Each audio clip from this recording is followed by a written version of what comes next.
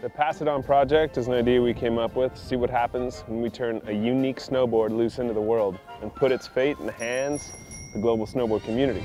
This ain't just any board though. This is my board. This is the Lib Tech Speedodeeps. So please, take good care of it. Treat it like it's your own. So ride it, rip it, flip it, strip it, wax it if you want to, pass it on. This board's on a journey, and I don't even think it knows where it's going to end up. Japan, New Zealand, Europe, who knows? Maybe even your backyard.